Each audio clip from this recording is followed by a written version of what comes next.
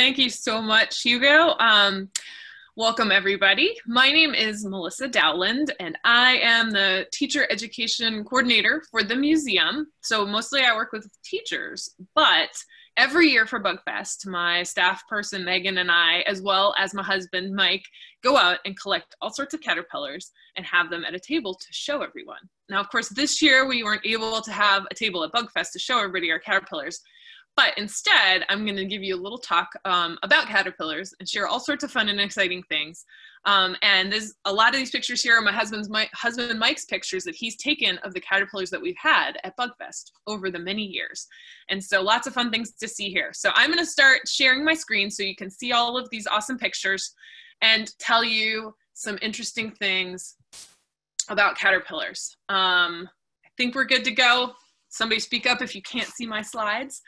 But here we go. Caterpillarology, made up word, but the study of caterpillars, something that I think is amazing and love to share with other people.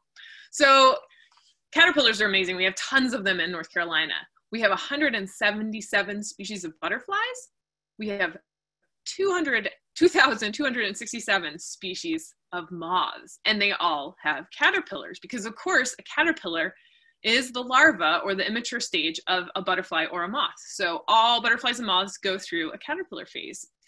And so let's talk a little bit about how does that work? What, we're gonna kind of launch into all of that, and we're gonna talk a little bit also about the kinds of things that caterpillars have to deal with during their life. But first, I have a little mystery for you. Take a look at this picture on the screen, and I want you to type in the chat, what do you notice about it? And what does it remind you of? What do you think it looks like? So let's see. Share a few of your thoughts in the chat about this picture and what you think it reminds you of or what you notice on it. Ooh, Abby said it looks like a cactus. I agree. It kind of does look like a cactus, like a barrel cactus, right? Anybody else have any thoughts about what this looks like? Miranda says she thinks it looks like seeds. Oh, I kind of agree with that one too. I notice a lot of little ridges running down the sides of it. Watermelon, Hugo, good suggestion. I like that too. Ooh, Les thinks it might be an egg. Les, do you have any evidence for your thought that it looks like an egg? Anything that helps you believe that it might be an egg? Or is it just some knowledge that you happen to have already?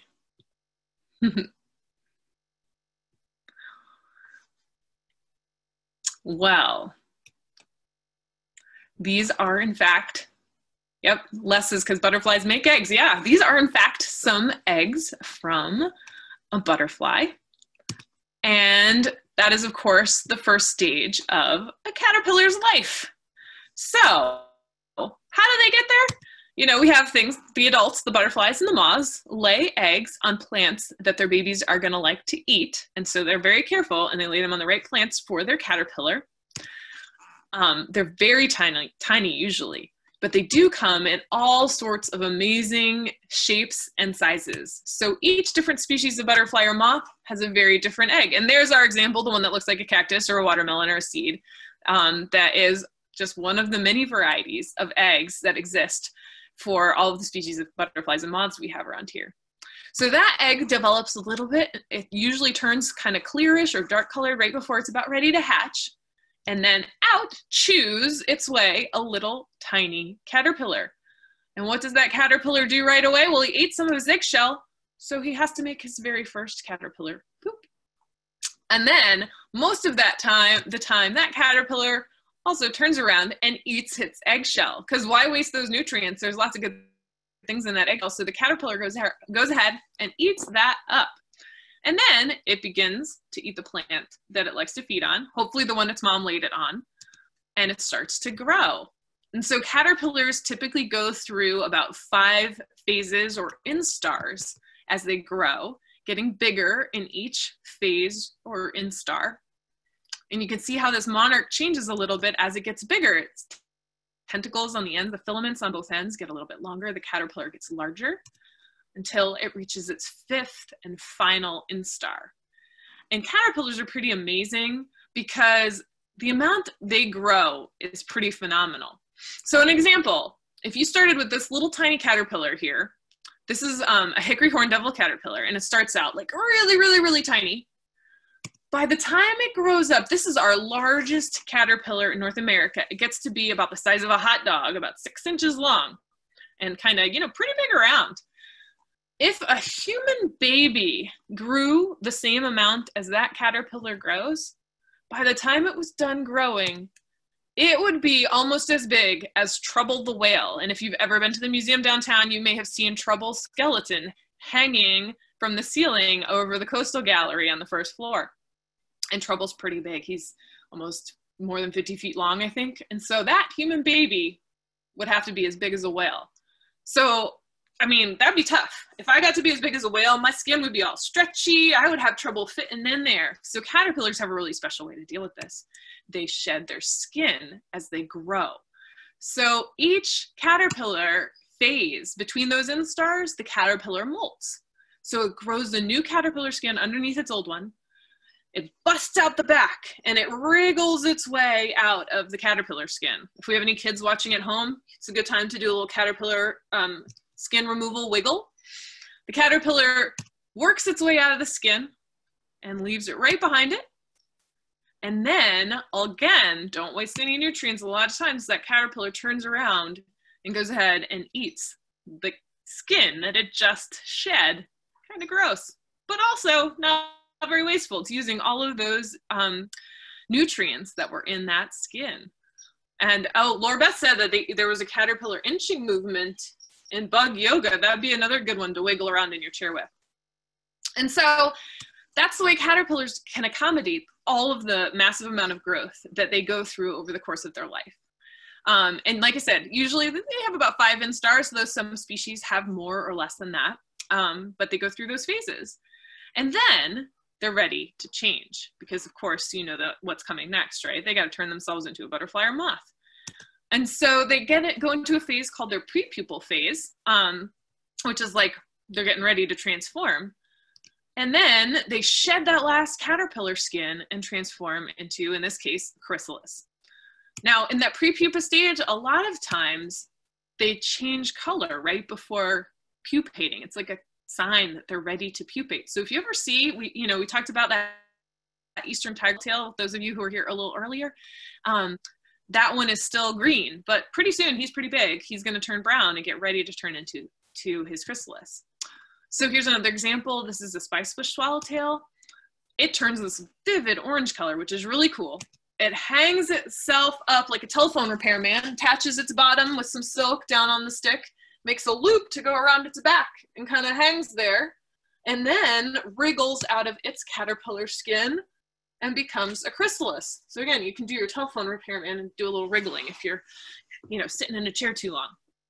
But caterpillars or butterfly chrysalids come in all sorts of shapes and sizes, some amazingly weird looking things. Like one of my very favorite, the one in the middle there, the cloudless sulfur butterfly, makes that beautiful pink, pointy, strange looking thing.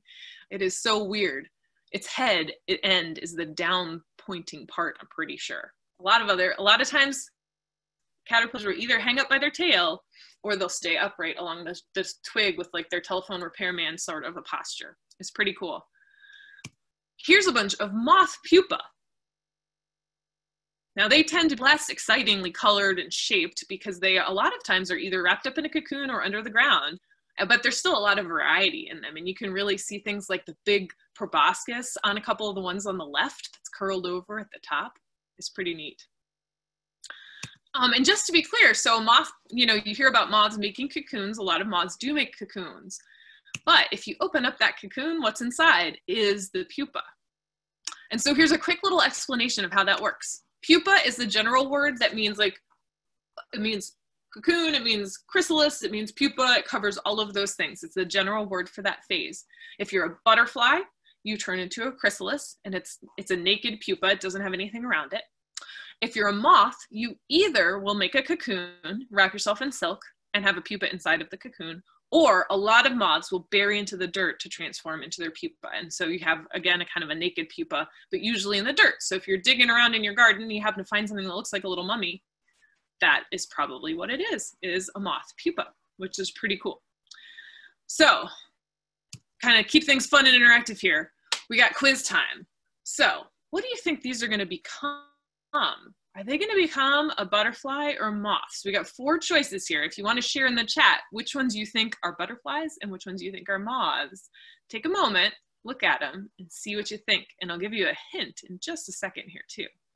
So anybody have any guesses as to which ones are butterflies and which ones are moths out of these weird looking caterpillars on the screen? Ooh, Taylor, we got a butterfly, moth, butterfly, moth. Hugo, we got all moths. All right, think about it for another couple seconds, and I'm going to give you a little hint. See how well you're paying attention to our discussion of pupa. So here is what the pupal phase of each of these looks like. So now, does this change your answer at all to know what the pupa looks like for each of them? It's tricky, but it might help you out a little bit. So take another just a couple seconds to see if you change your answers at all. And I'm going to give you the answers here in just a second. All righty. Oh, Les, I see an answer change there. Nice work. Way to use the clue. So here we go. So the first one is a butterfly. It's a tiger swallowtail. So we already kind of talked about that one a little bit, but you can see here again the chrysalis hanging there by the silk. Now the next one, the number 2 there, is a moth. And as you saw in its pupal phase, it makes a cocoon.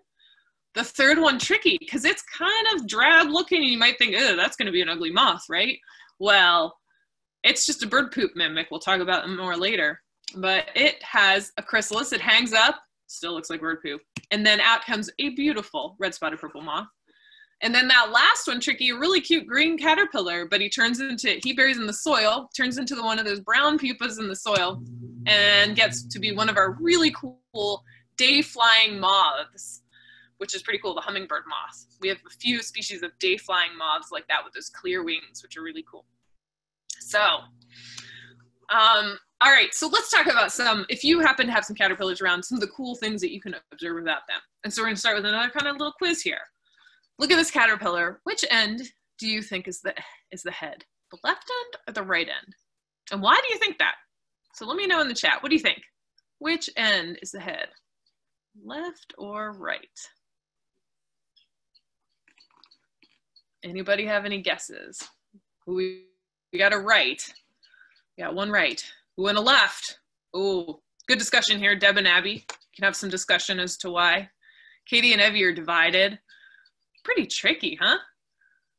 Caterpillars are pretty smart like this. Like if I was a bird, which end would I want to bite first, you know? And if I was the caterpillar, would I want that end to be my head? Alrighty, ready for the answer? Here it is. It's the right end is the head of the caterpillar. But it is kind of tricky. That little horn on the back end there, that might be a good diversion if you were trying to fool somebody into thinking, say, you were a unicorn. All right, you ready for an even tougher one?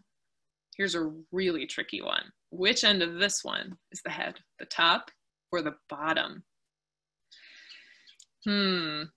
This one's really tough. Really tough. We got a bottom and a top. Oh man, lots of confusion. All right, I got a hint for you. From the side, I might give you a little hint as to which end is the top and the bottom. Anybody change their answer?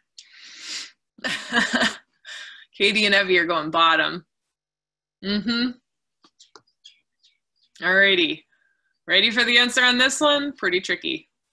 It is the bottom.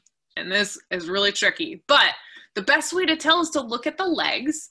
And we're going to talk about that more in just a second. But you see those spiky legs, those are near the head. And those squishy legs, those are near the tail. And I'll tell you a little bit more about them in just a second. So let's talk a little bit about some of the things you can see on the caterpillar, right? So they have 3 body parts like most insects do, you know, head and thorax, abdomen, right? Everybody sing along. Head and thorax, abdomen. But on a caterpillar, they don't look that different. The head is kind of tucked in at the front, and then there's 3 segments that make up the thorax, and then they have 10 segments that make up the abdomen. Looking more closely at their heads, if you have a really big caterpillar, you can see some cool things. You have eyes. They have 6 little dots on each side of their head that are called ocelli, and those are eyes. Their antennae are tiny little things up near their face. Not any of those like tentacly things on their body. The antennas are like tiny things near their face. And then they have a big old mandible that comes in from the side to chew on things. You can't see it very well in this picture, but I'll show you a better one in just a sec. And then they have these weird things called maxillary palps, like below their mouth, that help direct the leaf into their mouth to make sure that they can get the food that they need. And then at the bottom there, you can see that first pair of true legs on the caterpillar.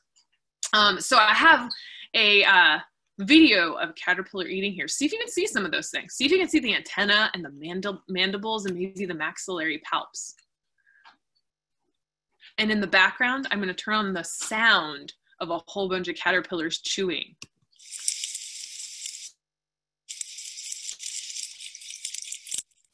And look at how fast that thing eats that leaf. Isn't that amazing? I mean, this is faster than real life, but still, that's impressive. And watch as he turns here. You're really going to get to see when he turns his head a little bit here, you can see those maxillary palps on the sides. You can see his antennas. And then you really see when he comes around to the side here, the black bits that look like, I don't know, shoehorns or something coming in from the sides of the leaf. And that's the mandibles. So pretty cool, huh? To watch them that close up. They really are leaf eating machines. In fact, one of my favorite field guides describes them as like basically tubes for eating and growing. That's all they really are. Okay, so back to the legs I talked about a little bit briefly already. So look at this one here. How many legs does this caterpillar have? Can you count them up? How many do you think it has? Share that one in the chat. How many? Ooh, and while you're counting, Les asked, does that guy bite? The one we just watched a video of. And no, not really. Those jaws are not really powerful enough. They could probably pinch a little bit if you like wedged your finger in exactly the right spot, but no, they don't really bother you. So nothing to worry about. We'll talk a little bit about a few of the caterpillars you want to watch out for later on in the program. Oh man, we got lots of different answers here. 16, 14, 10, 8. Again, it's tricky because caterpillars have two different types of legs. All right, how many legs insects have, right? Insects have 6 legs. Wait, but I thought caterpillars were a type of insect or part of an insect life cycle. How do they have more legs? Well, here's how. So they have 3 pairs of true legs. Those are their 6 insect legs, and they're the spiky ones up near their head. So 3 on each side, spiky, true legs that are their insect legs. But then they also, most caterpillars, not all caterpillars, but most caterpillars have 5 pairs of prolegs. And we call them prolegs because they are only in the first phase, including that one back pair, the claspers that are kind of weird looking, the anterior prolegs, or the anal prolegs at the very end of the caterpillar. So that's 6 true legs and 10 prolegs for a total of 16 legs on this guy. So here you go. Here's all 16 legs on this guy. Now, there's a few species of caterpillars that do not have all 10 prolegs. The inchworms only have 2 pairs of prolegs. So they're down to, what is that? 6 true legs plus 4 prolegs, 10 legs on the inchworms.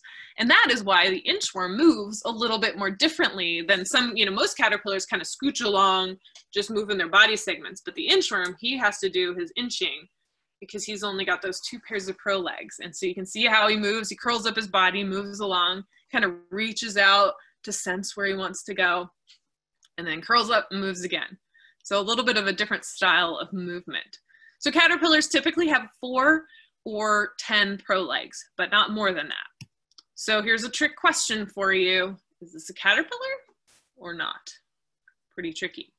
He's got, look at those 3 spiky legs in the front. So that's a 6 true legs, but how many prolegs in the back there? 1, 2, 3, 4, 5, 6, 7 pairs of prolegs. Uh-oh, too many. This is a trick one. This is a sawfly, not a caterpillar. And the sawflies also often have an S shape to their bodies. And it's just a different type of insect, turns into something completely different, not a butterfly or a moth. So very tricky, sawflies. And then also, there are this group called the slug caterpillars, which really you can't really see all of these features on them. In fact, you look at one from below, and they don't really have those prolegs on their body. They're more like kind of a squishy tube of goo that scooches along. And in fact, I think that you can kind of see his true legs up near his head, but even them, I find them hard to see. But the slug caterpillars are a really cool group of caterpillars. So I'll show you some more of those later too. All right, another fun thing for you. What does this thing remind you of? Look at that. Now, I'm sure you know that it has something to do with a caterpillar, but what does it actually look like? I think maybe like an alien mouth. I don't know. An eyeball. Deb just said weird. Mm-hmm. Oh, Katie and everything, it looks like a leaf. I think that for sure it looks like a leaf too. Or a pea pod with no peas. Those are my favorite kind of peas, actually, the ones that don't have very big peas inside of them. Stingray mouth. Ooh, or an ear. Ooh, I like these guesses. Lots of interesting ideas. All right, are you ready to learn what it really is? Ooh, a closed eye, a mouth. Yeah, kind of a scary mouth. Looks like when you get sucked into in a science fiction film. What it actually is a breathing pore, a spiracle. So caterpillars don't have lungs like we do. They have tubes running through their body. So the air has to just kind of passively flow through them. And so they have holes. Oh, Carrie, I like that. The Eye of Sauron. I agree, absolutely. But they have holes all along their body to let the air in and out of their body to exchange gases so that they can breathe. And so as you can see here, this caterpillar has spiracles all along its abdomen. Has what? 1, 2, 3, 4, 5, 6, 7, 8 along its abdomen. And then usually there's a slightly larger spiracle up near its head on its thorax to kind of feed the tubes in the upper part of its body. So, and these look a little different from that mystery one. This is from a Cecropia caterpillar, and this is an imperial caterpillar.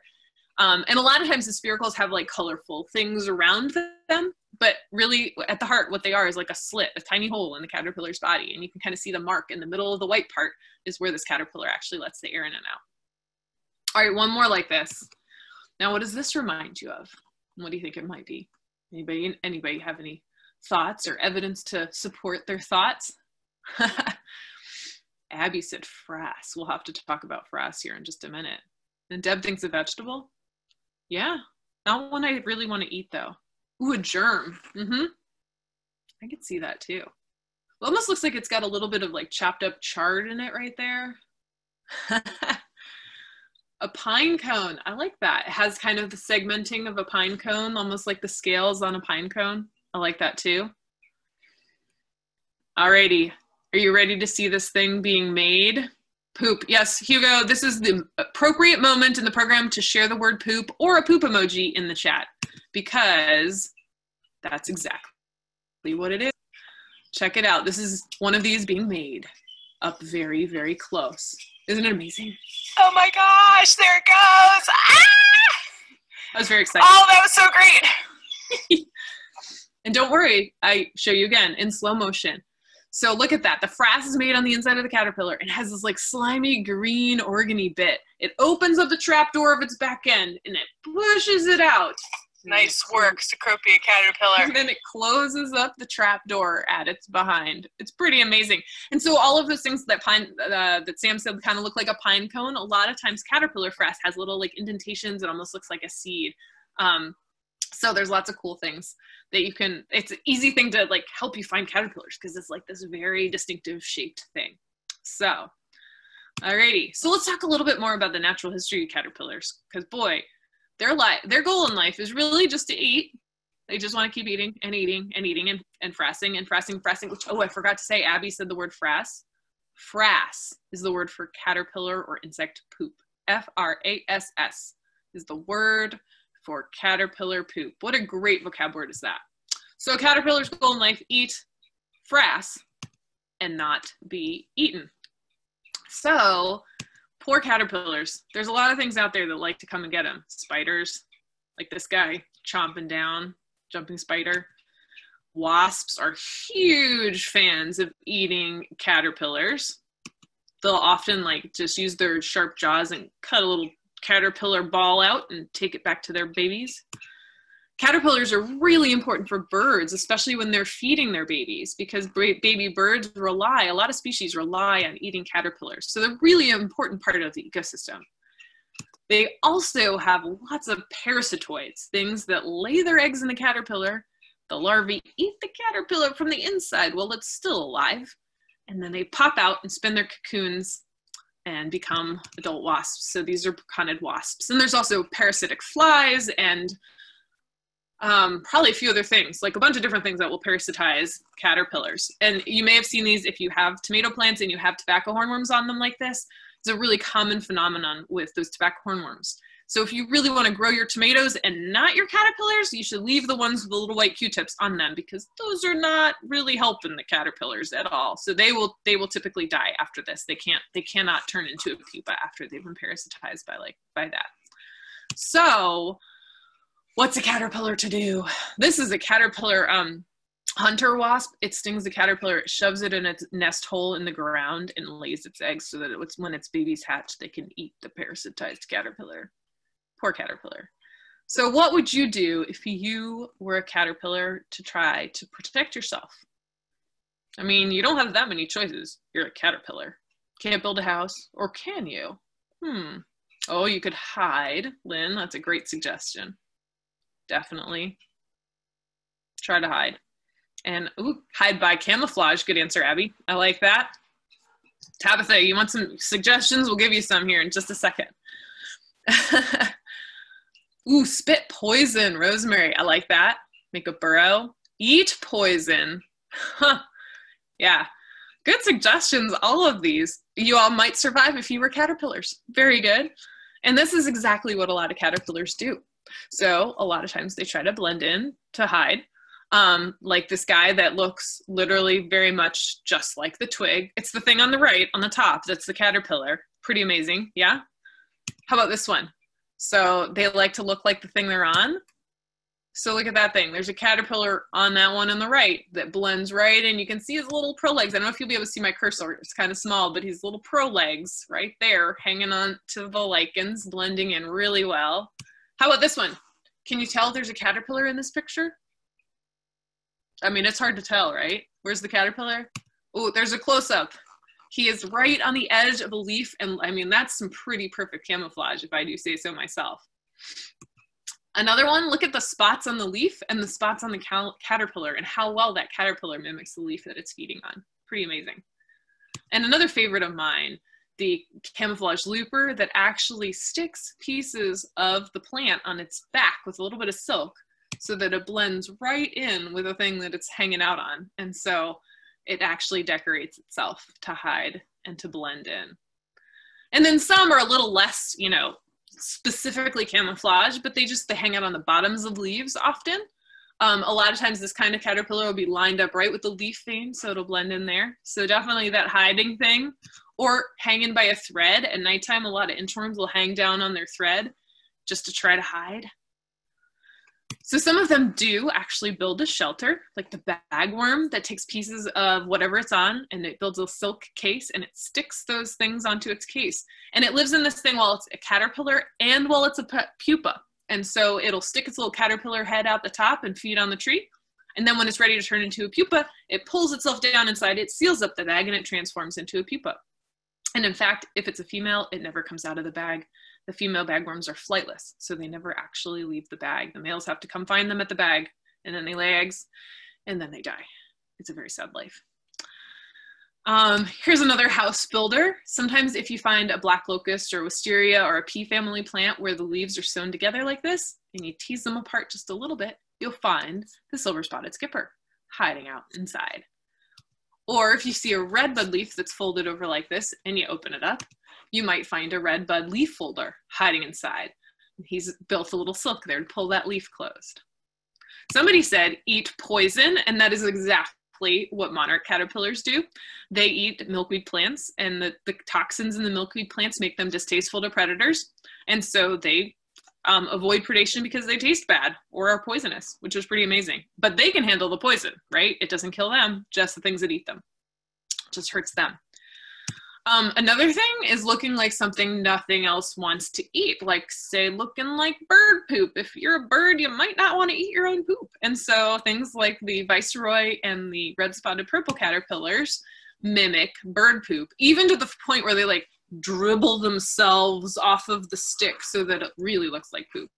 And these guys, I showed you this one earlier, but their chrysalis also looks like bird poop, which is kind of amazing. Like their whole caterpillar and pupal life is bird poop. And then they're a beautiful caterpillar. I mean, a beautiful butterfly when they come out. They're either, the ones that look like this are red spotted purples and viceroys. And viceroys look like monarchs. And I showed you the red spotted purple either as like kind of black with iridescence and some orange spots. It's beautiful. There's another strategy too, to be a stinging caterpillar. And so stinging caterpillars, it's not that they bite you or have a stinger really like a wasp or bee stinger. They have stinging spines. And so the spines on their body, you can actually see the little tips in this picture. They break off, they have a little bit of venom in them, and it stings. And so if you've ever been stung on it by one of these, I have not, I have avoided it thus far, but I hear it's pretty painful, especially certain species. Here's another stinger, the saddleback. This is one of the common ones that we have a lot around the Triangle area in North Carolina, so one to know and not brush up against. Now, if it crawled on your hand, it wouldn't sting you, but if you brushed on those spines, it would. This is one of our biggest, the Io moth. It gets to be pretty big when it's full grown, and it's a stinger. And the white flannel moth and the Nason slug. A lot of the slug caterpillars are stingers. So just some ones to recognize and check out, know a little bit about. And then the deadly, not really, but the puss moth. This, from what I have heard, is the worst stinger of all. It has spines kind of hidden under its very furry, like I want to pet you because you look like a little kitty cat. But underneath that furry bit is these stingers that'll get you. And I had a coworker once who stung himself on purpose because he wanted to know what it felt like. And he called poison control because he was in a lot of pain. He survived. He's just fine. But it's one you don't really want to mess with. So this is a good one to be able to recognize if you want to avoid a stinging caterpillar. But most caterpillars are totally fine to touch and safe and nothing to worry about at all. Another strategy, this one's one of my favorite. This one's just so weird. It keeps the head capsules. Those three things coming off its head there are the head capsules from previous molts. So when it sheds its caterpillar skin, it like sticks its head capsule onto its new body so that it hangs onto them. And then it whips its head back and forth and shakes those capsules when it gets disturbed. So, you know, you need to wiggle again. Everybody do the Harris's 3-spot wiggle. And somebody said spit poison. Well, in this case, not quite spit, but it has distasteful tails that it like extends out and whips around when something comes to bother it. So the two forked bits there, that's its tail end. And so it will whip those around to try to scare away predators. And oh man, this one is the only one I know that we have around here like it, but this caterpillar actually makes a noise. Listen to this.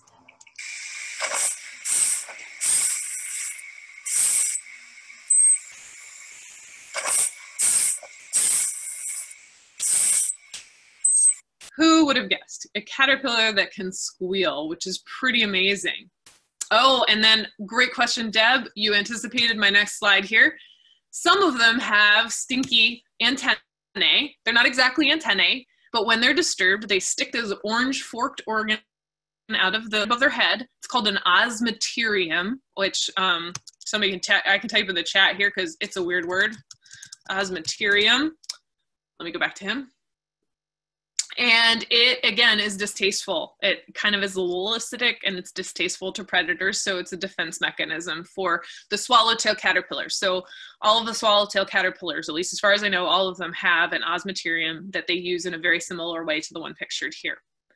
And then sometimes they just emit goo from both ends. Now, this isn't necessarily distasteful goo, it's just, you know, shoot some goo out. And so like something to avoid. And this guy also likes to be part of a tough group. So that's another defense strategy. A lot of caterpillars will hang out together in a group to look a lot scarier as a big group.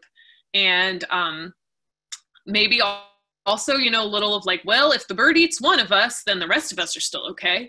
So they use that as a strategy too. Yeah, Deb said that the osmeterium is very stinky. I would totally agree. If you get it on your finger accidentally, your finger smells like that for quite a while. That'd be a great question. Do all spiky or fuzzy looking caterpillars sting? And the answer is no, definitely not. These guys, this big tough group, does not sting. And a lot of the furry and fuzzy caterpillars do not sting. So it's good to get to know a few of them so you know which ones to avoid, but feel safe touching some of the other ones if you want to, because it's a lot of fun to be able to pick up a caterpillar. So here, one last example. This one kind of does it all. This is the spicebush swallowtail. As a little caterpillar, it's a bird poop mimic, and it looks, I mean, like, look at that. It looks drizzly. And then it also makes a rolled leaf shelter by laying down a pad of silk to pull the leaf closed around it.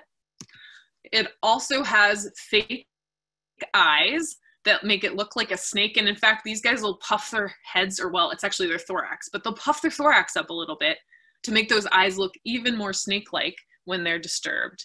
And it also has that osmeterium, the chemical warfare. I mean, and just check out these fake eyes. Look at that. The white in it is the color that they actually have in them to make it look like a wet eyeball. It's not really wet. It just looks like it. And it's not even an eye. It's a fake eye spot, which is pretty amazing. I feel like they do a good job of trying to hide themselves. All right, so now I know what you're all thinking. You're like, wow, caterpillars are amazing. I need to go find me some. And right now is one of the best times of year to go find caterpillars. They're all getting big. They're pretty awesome.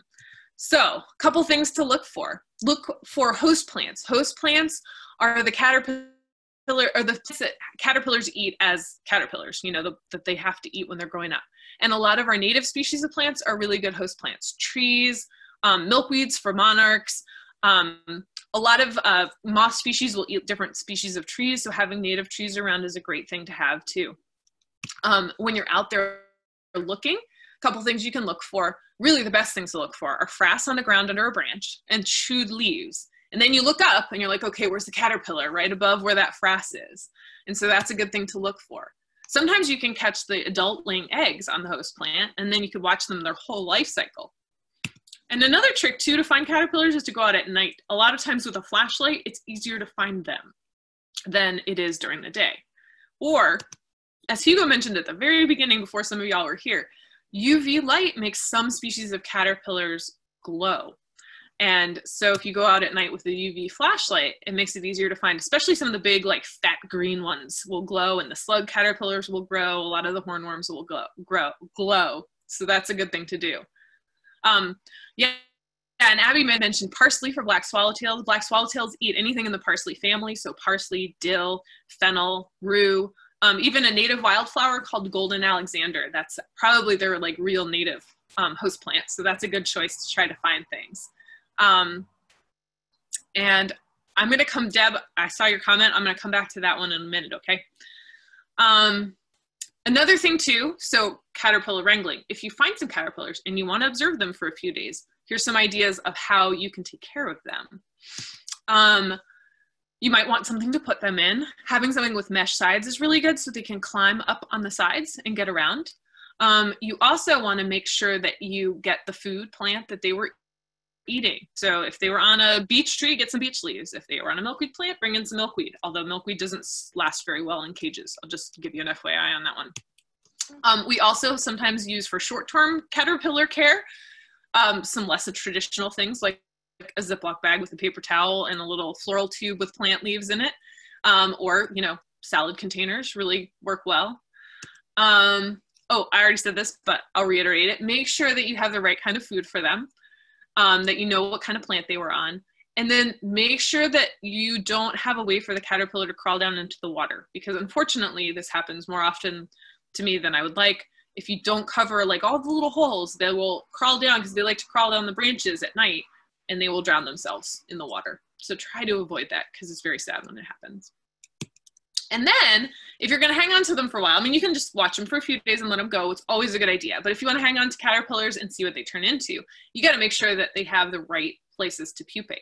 So you got to know if they need a stick to hang up on, a ceiling to hang up on, if they need dirt to dig down into. So you got to do a little research and make sure that they have what they need. And then over the winter, then you need to keep them outside, because they need moisture and cold to successfully transform. And if you have them in a container, you might even have to mist them a little bit, because if they're not getting rained on like they would in the wild, you might have to add a little bit of extra water to them, you know, with like a mister bottle. So anyway, just some tips, and I'd be happy to talk more about that if anybody's really interested in hanging on to some caterpillars for a little while. But you can also just go out and find them and watch them in the wild, which is actually one of the best ways to do it, and a lot less work than caring for caterpillars.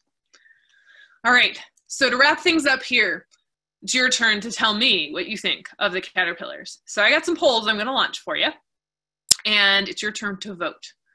So the first award we're gonna give is for the best fake eyes. All right, so I'm gonna launch a poll here and you tell me which is your favorite, the spicebush swallowtail, the tiger swallowtail, the silver spotted skipper, or the saddleback. So here you go. Hopefully you can see the poll on the screen.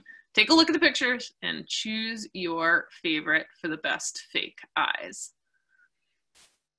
Everybody throw a vote in there. Let's see who's gonna win.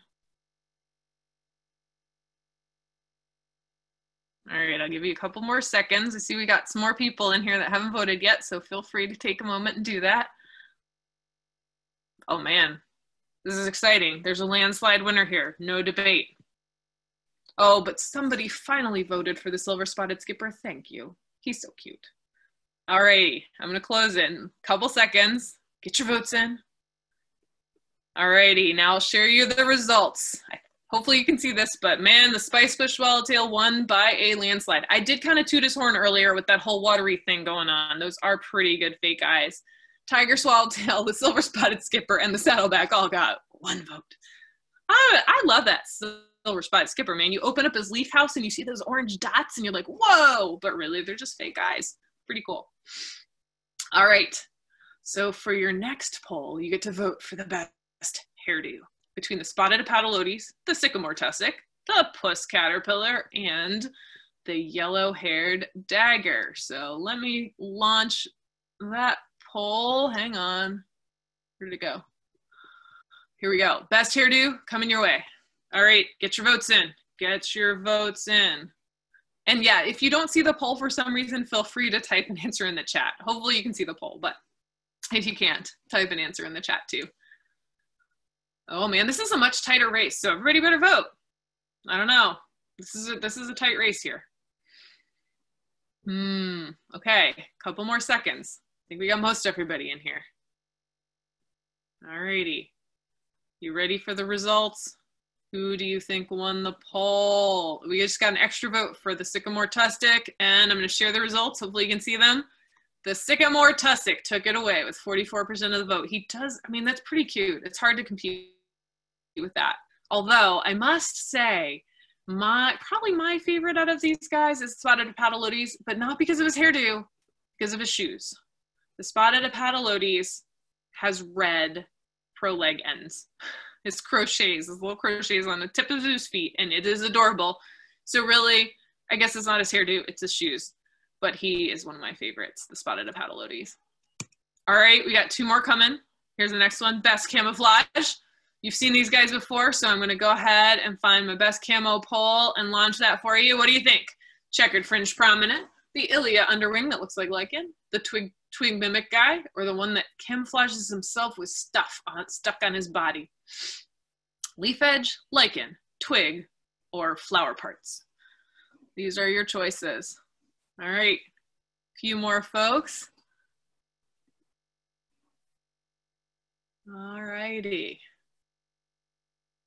Last few seconds on this poll. We got votes for 1 and 2. All right, I got yours, Katie and Evie. All righty. Ooh, number 2's racking up a few extras. All right, let me share the results here. The winner, the little tighter race, is the Ilia underwing, especially with those extra couple votes from the chat. Got it close to 50% of the vote. Second place was that checkered fringe prominent though. Because that one, I mean, look at that. That's pretty impressive. I feel like that guy does a pretty good job of blending in too, but there are really some good strategies. Alrighty, last but not least, you get to vote for the very weirdest caterpillar of all.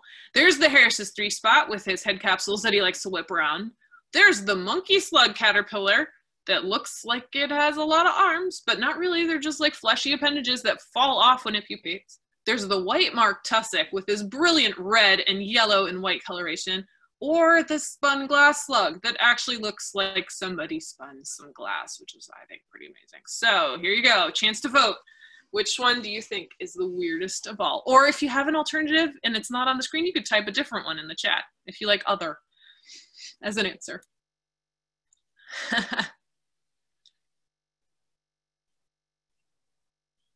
Ooh, 1 and 2 and 4 in the chat. I will add those in. Pretty good, pretty good. All right, last couple seconds. Get your vote in if you haven't. All righty. Well, boy, oh boy, Monkey Slug took it away with 60% of the vote. Harris's 3 spot, though, I'm proud of him. He got like 30% of the vote there for second place. And the Spun Glass did pretty good. Poor White Mark Tussock, though. Ugh.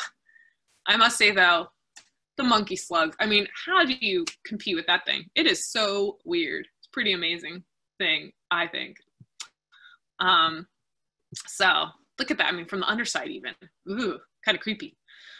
So now that you all love caterpillars, and I know you do, here's a few things you can do to help them. You can plant native plants at your house, things that caterpillars and butterflies and moths all like to eat.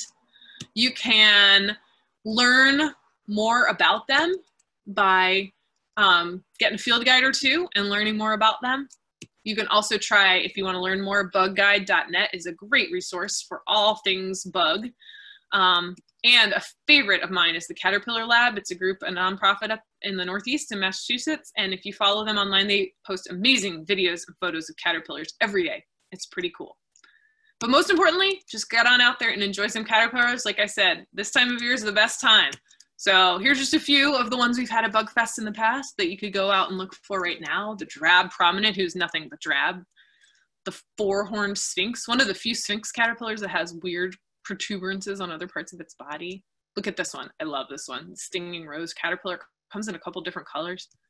The turbulent phosphillas you saw before, they like to hang out in groups, so you definitely don't know which is the head and which is the tail. And the smartweed, I mean, look at the colors on that guy. Pretty cool. Caterpillar does all the work, but the butterfly gets all the publicity. I hope you don't agree with that anymore now that you've heard about all of these caterpillars. And I hope that you now love caterpillars, because caterpillars even have smiley faces on their rear ends, like this tulip tree silk moth. So there you go. Deb, I'm gonna go back to your question, and if anybody has any others, please feel free to drop them in the chat. And I would be more than happy if you have like random pictures of caterpillars you need my ID. I'm always happy to help with that because I love caterpillars and I'm always excited to help people learn more about them. So, all right. Deb, that was a long question. Let me see what I got from you. Let me go find that one. So I have a swallowtail female that's fully formed and showing all normal behaviors. Very good, but can't fully fly or lift from a flat surface. So a lot of times when butterflies and moths emerge from their pupa or chrysalis, they need to kind of like hang themselves to allow their wings to dry. Sounds like yours did that properly, although sometimes they'll get like a crimp in their wing that will prevent them from flying. So, I mean, most adults only live for, a few weeks, maybe a month, maybe 6 weeks. Most different species live different lengths of time.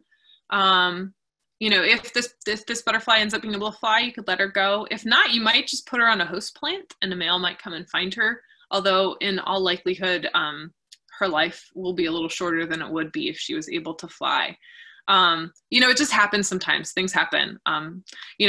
This is one of those types of animals that is very fecund. They have lots and lots of babies. And that's because a lot of times some of them don't make it. And so, it may not have been anything you did at all. It may just be something that happened. So, let her go on a host plant or on a nectar plant even. That might be better where she can get food.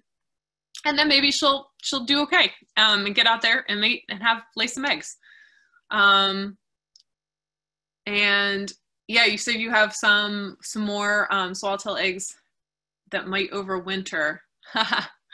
And yeah, the ones that hatch now, usually black swallowtails, if that's what they are, they typically go through like one more burst. Some of them are like, okay, I'm done. And they're just gonna, form a chrysalis and overwinter. And then sometimes they have one more generation. And so, yeah, just make sure they have a good food source. This generation most likely will overwinter, but keep tabs on them because occasionally you'll get a really late emerger that's going to try to have one more generation before the end of the summer. So pretty cool. Ooh, Katie and Evie, what do caterpillars do in the winter? That's a great question too. It depends on the species. So again, we have the whole life cycle, egg, caterpillar, pupa, butterfly, or moth.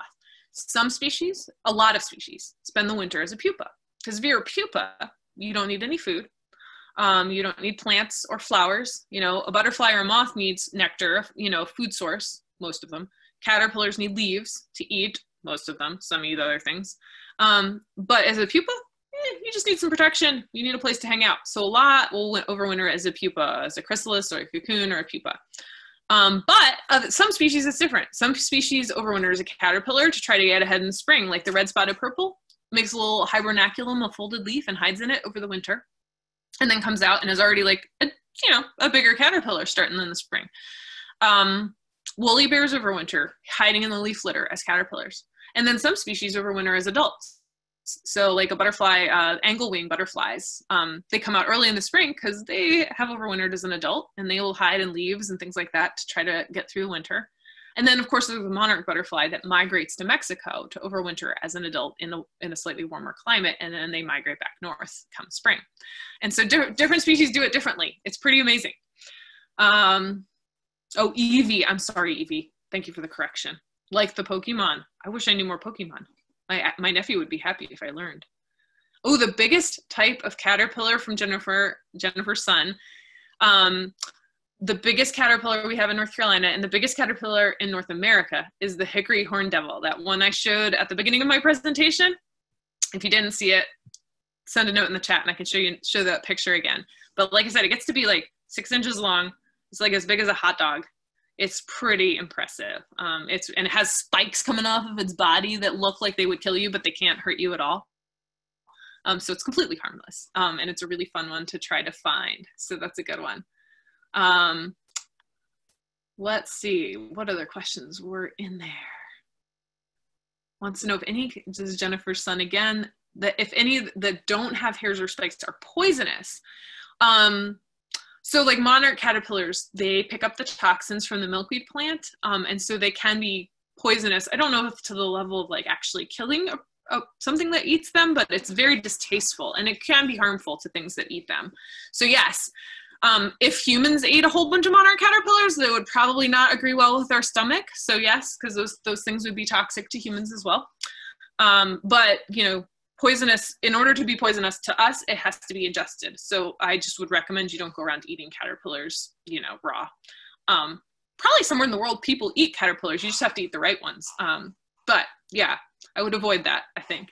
The only way that they typically can hurt us is the venom in those spines, the spikes on the species that have those stinging spines. So that's really the only thing we need to worry about. And they could, like some of them have big enough mouths, they could kind of like pinch you a little bit, but like I said, that doesn't usually hurt.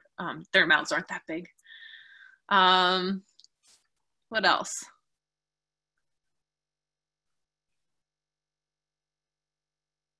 The biggest I got, is a better spot to find caterpillars in the woods or in an open field of flowers? This is a great question, Abby.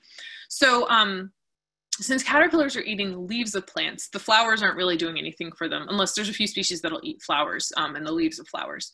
The best place to look for caterpillars is usually on edge habitat, because the adults will kind of like fly along the field with the flowers, and then they'll be like, oh, look, here's a tree or a bush where I can lay my eggs and my babies will like it.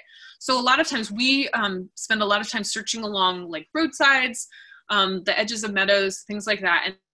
And that can be a really good place to find caterpillars if you want to go out and hunt for some caterpillars. And then,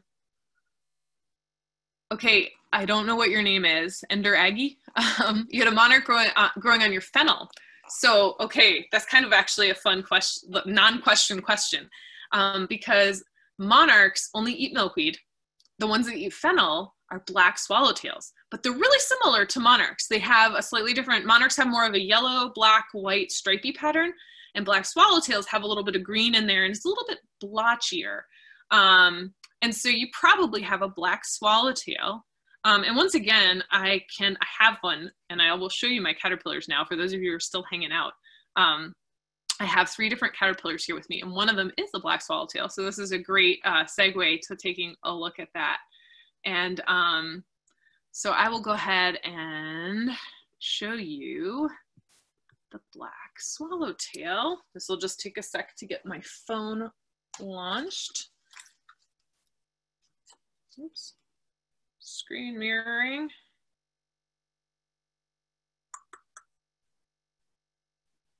All right, so got my camera. So this guy right here, there you go, is a black swallowtail caterpillar. And he is eating golden alexander. That plant I mentioned is a native wildflower that these guys also like to eat. And let me see, I'm gonna give him a little pokey poke here, if he'll osmeterium for you. This is a tricky thing to do with only 2 hands. Sorry for the, oh, look how he's rearing his head back. Come on. Oh, there it is, there it is. Now, I'm sorry, I cannot do smell-o-vision. So, oh, he got my finger. It's gonna smell all day now. But that is his osmeterium. See, he sucks it kind of back into his body there. And that is his defensive strategy, which is pretty cool. Oh yeah. Oh gosh, yeah, my finger stinks now. Whew. Oh well, what can you do? When you're raising caterpillars, sometimes it happens. Ooh, Jennifer Malone, my daughter, has a question. What is the smallest caterpillar? I don't know the answer to that one. That one, you might have to do some research, get out there and find out. Because you know what, I mean, there are so many different, there was what, it's closer to 3,000 different species alone in North Carolina. And I didn't even touch on, there's these things called micro moths. They're like tiny, tiny little moths. They're like grass tube rollers and things like that that are really small. And I don't know much about them because the ones I love and find are the big ones. So I'm a little bit biased towards the bigger ones, unfortunately. I didn't give you a fair representation of caterpillars today. But that's a really fun question. It might be something fun to get out there and to do some research on.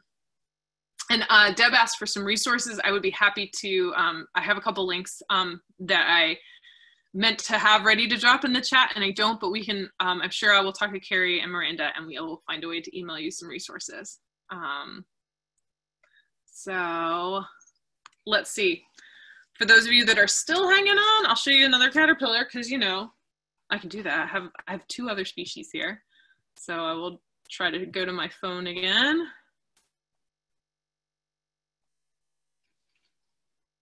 Okay, magnifier, here we go. Now this one I'm very, very excited about. My friend from the History Museum, she just retired from the History Museum and she found an Imperial moth laying eggs on her screen porch. And she collected some of those, and my coworker Megan went over and collected some so we could raise some Imperial moth caterpillars. And you can see, let me get my finger in that shot so you can see how big this guy is. Not that big yet, but this guy gets to be almost as big as that huge hickory horn devil that I told you about. This species gets fairly large and turns into one of our largest moths, the imperial moth, which is a really pretty kind of yellow and pinkish colored moth. It's really cool. He's on the move. And they get all they have these hairs and the spikes on their body. Pretty amazing species of caterpillar. And it can be 4 different colors. It can be like red and green and brown. And then like a peachy color too. And of course, we got all brown ones. I keep hoping for a green one. Maybe they'll change colors, they get bigger. I don't know. Try to see if I have any more light over here to show you. There. You can see his spiracles on the side of his body and the orangey color of the horns, which is pretty cool. So I was really excited about that one. And then one more. Let's see, what's he doing? Oh yeah, here he is. See those fake eye spots on there? This is a tiger swallowtail. And these guys, zoom in on his fake eyes there because they're so cool. Yeah, so this is the eastern tiger swallowtail, that yellow and black butterfly. And they actually do a little bit of that leaf, you know, hiding. So this guy you can see has made a little leaf shelter. They typically doesn't fold. Oh, he's getting ready to pupate, I bet. I think he just eliminated some of his gut contents on my leg. Because he's really big for a tiger swallowtail. So he's going to be pupating soon. And he made a little leaf pad to hang out on. He doesn't usually fold a leaf fully over, but they kind of make that little pad that they sit on the leaf, which is pretty cool. So, Deb, that's a lot of leaves to eat. What kind do they munch? Which one? Clarify your question, I'll answer that. And then Abby, what do hornworm caterpillars eat? Oh boy. So hornworms are any of the ones, oh, this guy's eating. I'm just gonna like hold him here for you guys to watch while I talk. Hornworms are any of the ones with a spiky butt, and they eat a lot of different things. So the tobacco hornworm is the common one, and that one eats our tomato plants, but also tobacco. And then a lot of other species eat a lot of different things. The squealing walnut sphinx caterpillar that I played for you earlier eats, we usually find them on hickory, although it's called the walnut sphinx, so probably also eats walnut. The hummingbird clearwing that I showed you earlier eats viburnum. The snowberry clearwing, which is another day-flying moth, eats coral honeysuckle of all varieties. And so basically, again, it's kind of species dependent. There's some that eat grapevine, there's some that eat trumpet creeper, there's some that eat Virginia creeper, so all of that kind of stuff. And Debbie, you're asking the imperial about what the imperial eats. These guys eat a lot of different things. So we did an experiment with Megan. Megan did an experiment with the eggs she got and put them on maple, sweet gum, and white oak. And so we have them eating all three right now. We're going to see if they turn different colors, and so far they haven't. But they also, I found them on beech before, found them on maple. So a variety of different things for the imperial. So there's some species of moths, especially some of the bigger caterpillars that are a little bit more, we call it polyphagous, meaning they eat lots of different things. Sorry, another big word, but right now this one is eating sweet gum. And this is one of the ones that was on sweet gum. It's one of the biggest ones we had. So that's why I grabbed him so you could see. It's fun to see how fast he munches that leaf actually. I found a caterpillar on my porch that had light brown spikes. His head is black, and so is part of his back. His skin is yellow with green stripes. Oh boy. I'm gonna put my email, Abby, in the chat, and feel free to send me a picture of that. I can't really get a mental picture of that. And so go ahead and send me a picture, and I will be happy to look that up if I don't know what it is off the bat. And if anybody else on this call has an idea as to what that might be, feel free to chime in. Everyone in the meeting. Yeah, so there's my email. I work at the museum. Feel free to send me a picture of your caterpillar, and I will see if I can identify that one. Very cool.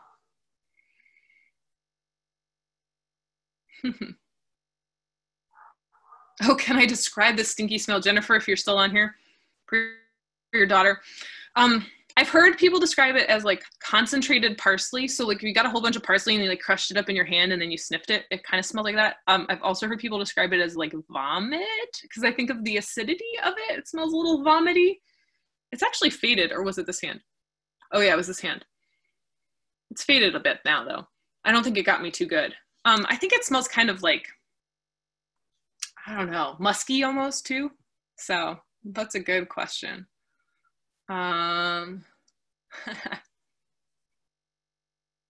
What else? Any others? Alrighty. Sharp green smell, W. I agree with that too. Abby, how do you send a picture? You'll just have to send me an email with an attachment to my email, if that works for you. I don't think you can do it in Zoom, so you'll just have to go to your email and send me a picture. So, alrighty, y'all. Thank you so much for your time today. You have my email. If you have other questions, I'm always happy to answer them. If you have ID questions, thank you so much for tuning in and sticking around to hear all of the cool caterpillar bits. Very cool. Hugo, give us a wrap up. Sure thing. So, Melissa, that was amazing. So thank you very much. I mean, you have to invite me to your house to see all those caterpillars. Anytime, Hugo. Yeah. So, and thank you everybody for attending this program. But what is a Bugfest without the Bugfest shirt? So if you go to bugfest.org, you can get one of the shirts. And if you join or renew the museum membership, you can get one for free. And good news, so the museum is resuming on-site operations this Tuesday, so the 22nd. We are so excited to see you again. If you want to go to the museum, please visit naturalsciences.org to get your free ticket. And again, check backfest.org because we still have a lot of programs ready for you. So have a wonderful weekend and see you in the next program. Bye-bye. Thanks, everybody. Goodbye.